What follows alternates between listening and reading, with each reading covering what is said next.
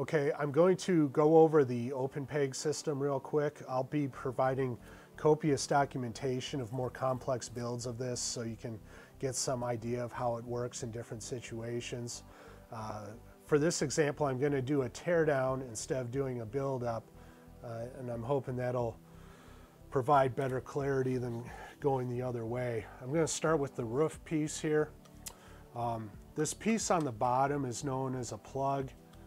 Okay, and this is the piece that sits down in the layer that you're stacking on, and that keeps it from falling off. Okay, when you're attaching your roofs, you only usually need a plug. Sometimes for aesthetic purposes, you may add more pieces, but usually the plug is all that's needed.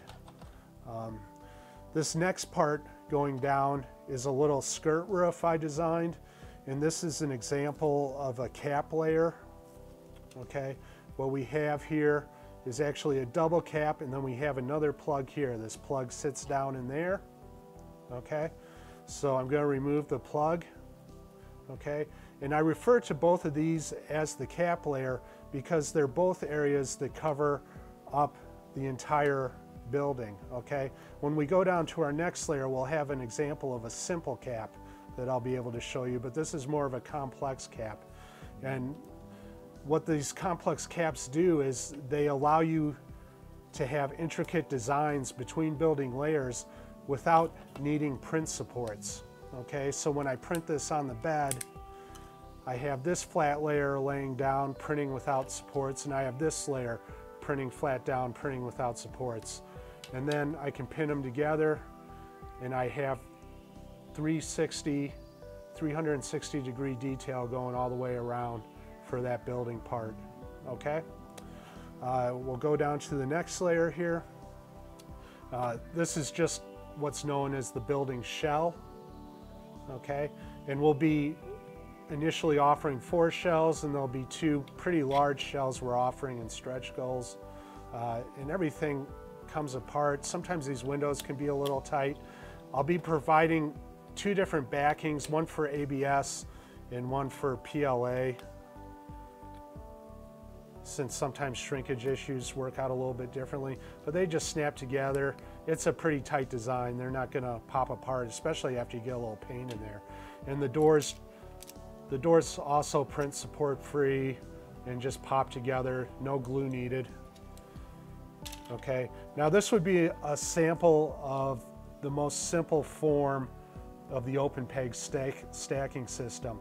You have the floor piece right here, and that just pops on. You have your cap layer, that's the area that shows on the outside, and then you have your plug that holds it all together. Okay, and that plug just broke on me. You can see these serrated plugs sometimes don't come out, and they'll just break. Just know that they're going to be disposable. I would also mention that based on your individual issues that you run into in terms of humidity or shrinkage or calibration on your printers, that everybody's probably going to have to fuss around 1 or 2% with these peg sizes to find something that they really enjoy working with. Okay, it's kind of up to you to find that sweet spot. I prefer kind of a tight thing because I don't want things coming apart on me, but you might want something that's a little more versatile. Okay, and then on the base layer here, okay, this is just a stone foundation. We got different designs. We got ones with columns where the thing sits down inside of it. Okay, these column ones, you don't necessarily need the OpenPeg connector like you do on these because the floor is just going to sit in there and not fall out. Okay, but either way, you know, in this case the building just slides down in there, and this allows us to change this material. You can keep using these columns with different kinds of material as we develop more designs. And then this basic one right here, you do need the OpenPeg connector. You can see I just have 1 in here. A lot of times 1 is plenty, but I do put 2 in there in case you really need to lock it down.